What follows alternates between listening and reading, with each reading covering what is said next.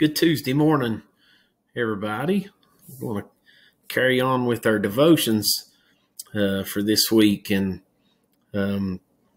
today we're going to talk about, I know who I am, and I hope you're doing the YouVersion Bible study with us. And Brother Andrew picked this one out this week as who I am in Christ. And today, for Tuesday, get it to pop up on the screen here, we're going to talk about I am God's child. And I was glad to get this one. I really like this topic here and just what it means. I am God's child. And I want you to, before we go any further, I want to take just a second and get you to ask yourself this question: what does that mean to you? What does that really mean? And actually, we hit a verse here that I'd used last week in the last devotion too. And after the pastor talked about John 3:3, and we talked about Nicodemus and being born again, and I kind of went into what that entitled last week with us to have God as our Father. But what does it mean? I am God's child. What does that mean to you? It should be something special. That should be something that just absolutely just uplifts us to know. And I'm going to finish out today in the last scripture. I'll show you something that should just blow us away of what that entitles us to. So let's go through some of these. And this is the scripture I actually used last week, and it's on our YouVersion for this devotion, so I wanted to use it again. But it's John 1:12 says, "But as many as received him, to them gave he power," or authority, "to become the sons of God, even to them that believe on his name." So it's saying all the believers, those that'll believe. And right before this verse, it was talking about he came to his own, and his own received him not. We talked a little bit about that some last week. But to be the sons of God, even to them that believe on his name. So it's what we receive from him when we trust God as our Savior, when we trust Christ as our Savior. It's what God gives that to us. It's what the Spirit entails in us, that we actually have a Father. And we can look at the very next verse of that. Which were born, not of blood, nor of the will of the flesh, nor the will of man, but of God. So you can see that just how intimate that is, and what a spiritual thing that is to be God's child.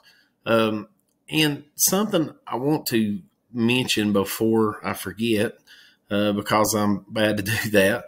But do you ever really sit and think, I struggle sometimes with my value or my worth. I don't think maybe we don't do that as much as adults. And when we get a little bit older, we start to realize that, it's found in God. And as we mature, it's not in the things of this world. But, for our young people, and I actually told our youth group this last Wednesday night, they should never, I don't care the mistakes they make, and they will have them just like we will. But they should never let anyone tell them that their value lies in the trophies that they've won, the championships, the accomplishments. Listen, we want our children, we want our teenagers, we want them to strive to do good at whatever they do. Schoolwork or sports alike. We want them to strive to be their best, why sure. But their value, this day and time, the world holds too much value on those things. It holds too much value of their worth, of whether they have made those accomplishments.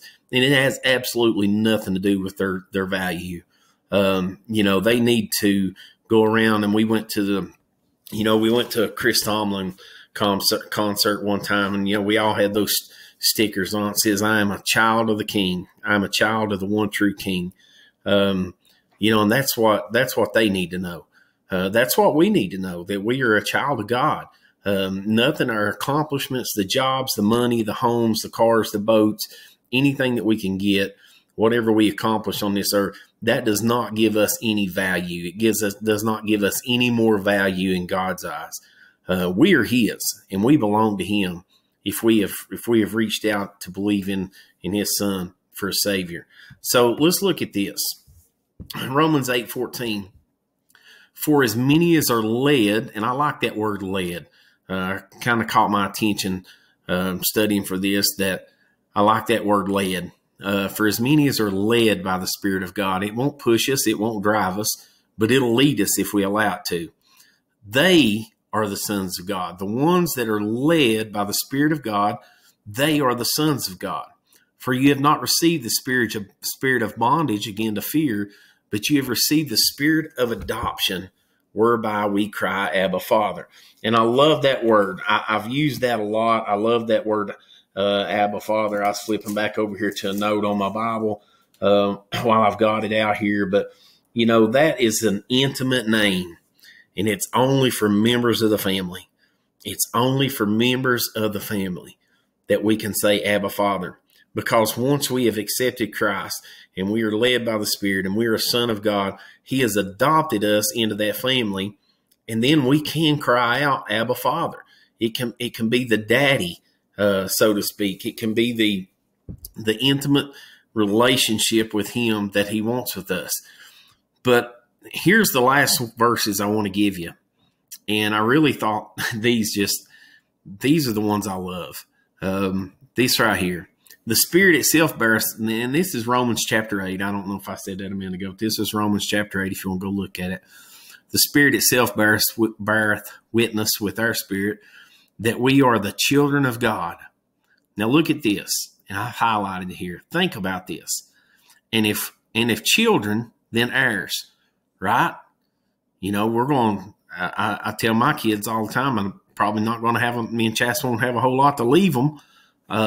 But what we'll have will be theirs. Lauren and Maddie will get that. They're our heirs, and they will receive what is ours. I'm country talk, right? What is ours is theirs. And they'll receive that because they are ours. Gosh, can't get both of them straight. And if children, then heirs, and heirs of God. We're heirs of God. He is our Father. He is our Dad. And what belongs to Him, we have access to. And just think about this one. And if we're heirs of God, we're joint heirs with Christ.